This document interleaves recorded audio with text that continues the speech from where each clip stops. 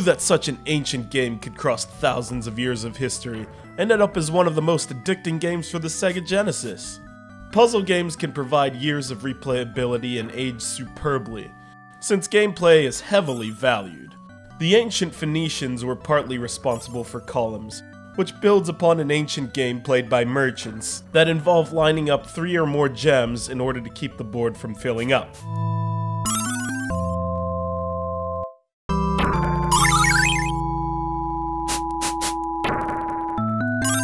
This legendary puzzle challenge was developed by Jay Geertsen, who later decided to sell it to Sega and probably retire early with the revenue collected from the Genesis, Mega Drive, Atari ST, and Game Gear ports, the Game Gear game being the first pack-in for the handheld system.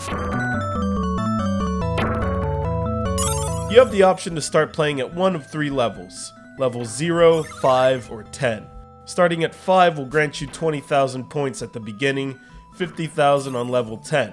It is usually a good idea to start from scratch though, as the game will kindly guide you with hints until level 3. Just like in Tetris, the granddaddy of all puzzle games, the blocks will fall faster, causing a relentless pace that will have you scrambling to keep all of your blocks in line. Split-second decisions must be made, and it doesn't hurt to have a little lady luck by your side as well. It's always such a satisfying feeling when your 3 or 4 block set turns into a multiplier that knocks you back 3 or 4 rows.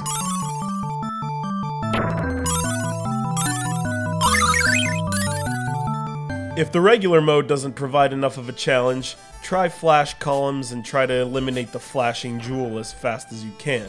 My absolute dumb luck time of 20 seconds is something I'll probably never repeat.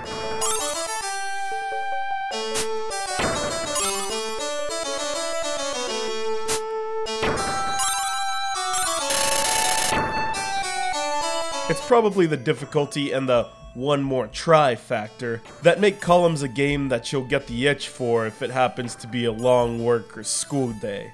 Sega, along with music composer Tokuhiko Uwabo, have struck gold with this near-perfect puzzler.